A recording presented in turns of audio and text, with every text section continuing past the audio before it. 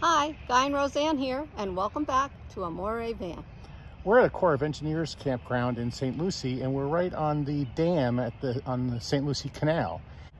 It's a very active waterway, popular with boaters, but the water on one side of the dam is about 14 feet higher than the water on the other side of the dam.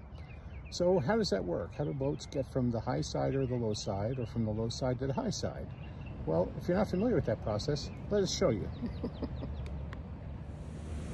So the dam has a lock, and at this point in time, the water level in the lock was the same as the water level on the low side of the dam. And here you see the gates on the low side of the dam opening to allow in a boat that wants to go to the high side. Once the boat is entirely within the lock, it secures itself to lines on the side of the lock in order to be stable when the water level is increased. Once the boat or boats are secured, the gates at the low side of the lock are closed.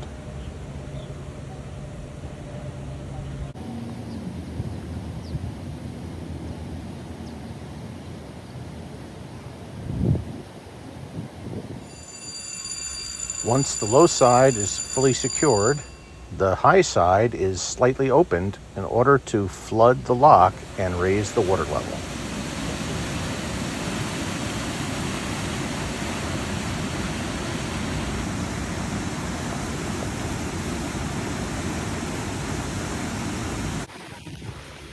Once the water level inside the lock has been raised to match the water level on the high side of the dam, the gates on the high side open, and the boats are allowed to pass merrily on their way. Well, there you have it. If you've never seen it before, that's how boats are able to pass from one side of a dam to the other. We'll see you next time here on Amore Van.